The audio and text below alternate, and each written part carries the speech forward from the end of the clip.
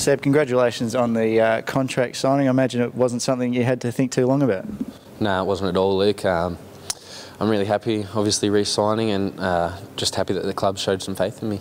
You're one of 4 young players to re-sign. Have we got a sense of the lot of you coming through together as a group and making a bit of a pact to be in this for the long run?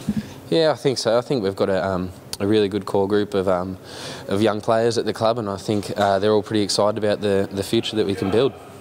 Your own season, you've seemingly improved every week. Do you feel a little bit more confidence in every senior game you play?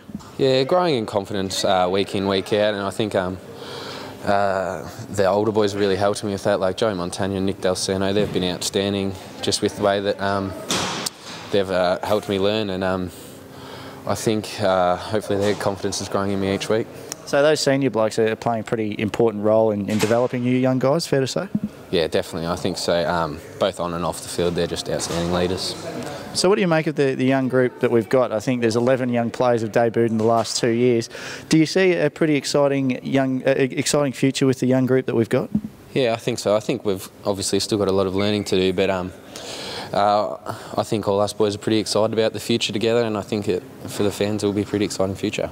Is that the message that you want to get out to the fans, that even though it might not have been the best year so far, that there's a fair bit on the horizon to look forward to? Yeah, I think so. Well, this year, as you said, we've had 11 debutants, so we've been a pretty young side this year, and you can't just walk. There's not many players that can just walk straight into the AFL and turn it on. So I think we've obviously got a lot of learning to do, but yeah, it's definitely exciting. Sebby, thanks for the chat. Thanks very much.